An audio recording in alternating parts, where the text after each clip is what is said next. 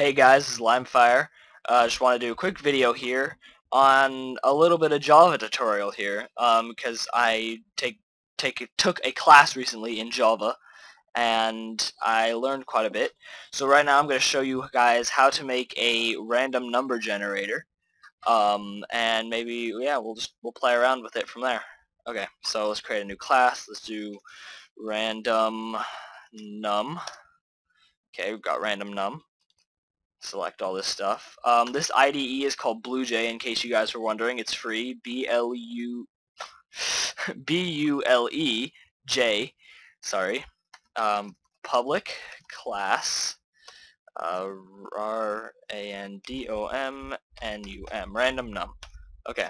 And now we do our public static void main, which I will explain in a later video what public static void main is. Oh my god. I can't type today.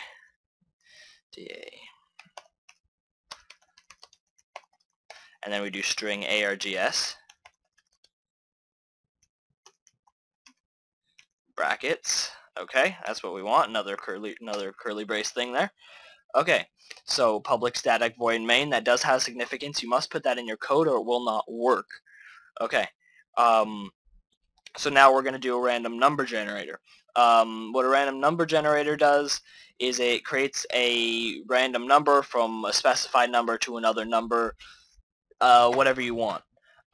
So here we're going to start off with this. What we want to do originally is we want to cast what's called casting. Is you're going to go like this. You're going to put int, which is a value, and an int value. An int is a type of value. It's an integer. It's not a decimal. It's not a fraction. Nothing like that. It is 1, 2, 3. Nothing in between. That's what an int is. So we want to cast it as an int, which means that math.random will only return an int after it's done executing. So now we do math, if I can type, dot random. And pretty self-explanatory with math.random there. Okay. So now we're casting math.random as an integer.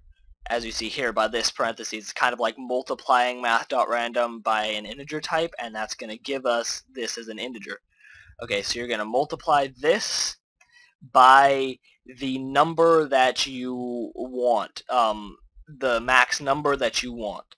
Let's say we want a random number between 0 and 25. To get a random number between 0 and 25, we're going to put 26 here. Because what math.random does is it creates a random number between 0 all the way up to 0.999999999, not to 1. But since we're casting it as an int, if you get 0.99999, Java rounds down to a 0. If it's 1.01, then it rounds down to a 1. So if we get anything less than 1, this is going to be a 0. And then 0 times 26 is obviously going to be 0. But 1 times 26 is going to be 26. I said that wrong. My bad. Yeah. Anyway. Sorry about that. So now we've multiplied this by 26. You always want to go one number over because of that reason, because it goes to 0. I might have confused you guys. I hope I didn't. Okay, so now we have math.random times 26. So I'm going to put more braces here because I want to add to this math. Actually, no, I'll put it here. So we can just, I'll put that there. Okay, so now we have this. Now we have math.random times 26. And yeah, so this will give us a random number between 0 and 25. Okay, so what we want to do now, if we want to go add up that number, if we want to say, okay, let's go between 5 and 25, we're going to do plus 5 here, okay, and then we're going to close our brace, add another one here because it will not compile if you don't have the correct amount of braces. So now it's 0 and 26, but then what you want to do is you want to minus 5 from this, so this is going to be 21 now, okay, so this is going to give us between 5 and 25. That, I know it says 21, but it's really a 25, because if you add 25 to that, it's 26, and then between 0 and 26 gives you 0, really gives you 0 and 25. Okay, so now we have to put our semicolon there. Okay, and let's close this, and then we'll close this. So let's see what happens here. Compile, not a statement. Interesting. Okay, that's why, because I'm not setting it to anything. I want to print this, my bad. System.out.print line. That's the standard printing whatever code.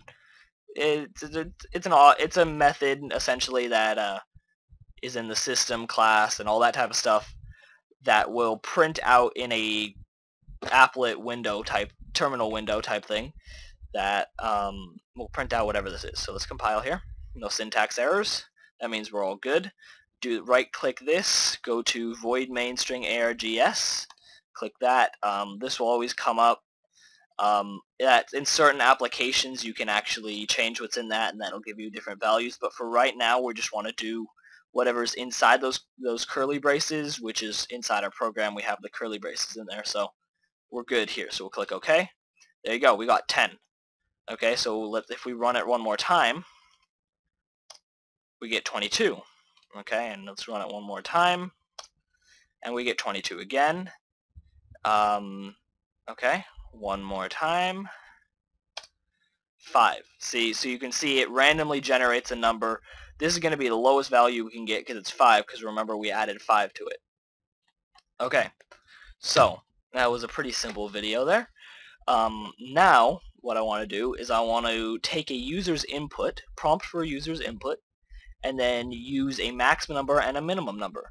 Okay, so this is going to be quite a little bit more complicated, not a ton, but a little bit more complicated.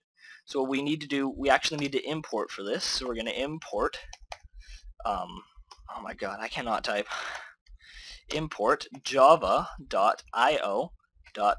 The star imports everything in that java.io class, and then we're going to import, import java.util.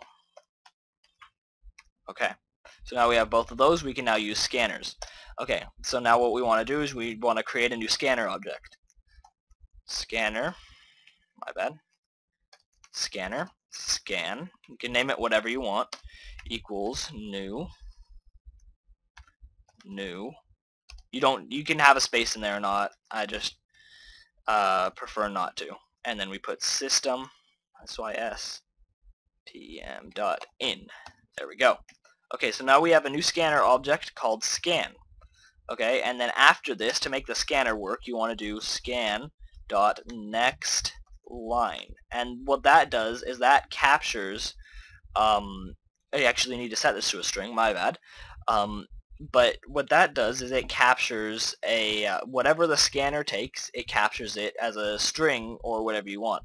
I'm actually going to change this, my bad, I'm going to change this to an int, new int. Next int, my bad. And now we're going to set this as int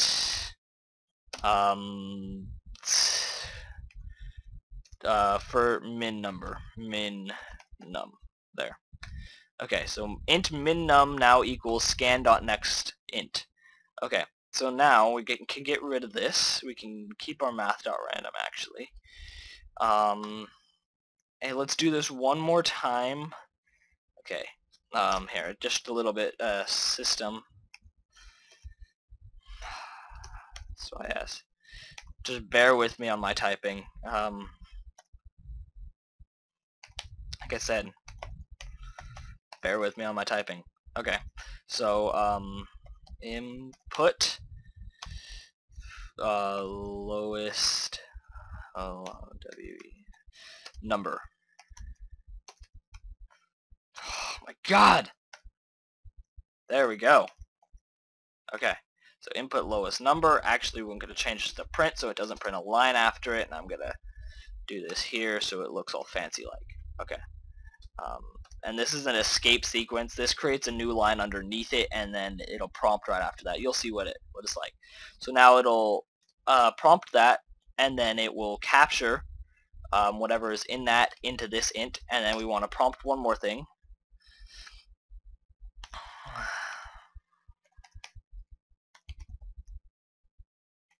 Print.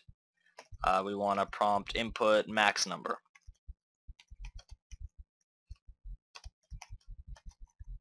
Okay, so we input an action number. We're going to do our escape sequence again. Okay, always remember to put your thingies there, whatever. Okay, now we want to do int max num equals scan dot next int. Okay, and now this works. So now min num equals the first scan dot next int, and then max num scan dot next int throws away whatever its old value was and gives it a new one, and now max num equals that. So we want to do here is we put max num where we want it. Okay, so we'll put here, we'll put min num. Okay, and then what we want to do is we want to do max num, but remember how we had to minus whatever our minimum number here was from the maximum. So we're doing max num minus min num. So max num minus min num. So we're going to multiply about maximum minus min num, and then we're going to add to that entire thing min num. Okay, so let's compile those syntax errors. So now when we run this, it will prompt for input lowest number. Okay, our lowest number, let's make our lowest number 7. Okay, enter it. Now it says input max number. Let's make our max number 47. Okay, now it gave us 41. Okay, so if we do 7 and 47 again, 7 and 47. Now it gave us 46. Okay, so 7 and enter, and 47 again. 26. So you can see this works. You could do it whatever you want. You can use this program for anything you want to. Maximum, minimum numbers, and you can take in whatever you want. Thank you guys for watching. Please subscribe, and if you enjoyed the video, hit the like button. If you didn't enjoy the video, well, I guess leave a comment and tell me what I can do better next time. Thank you very much for watching. This is LimeFire, and have a great day.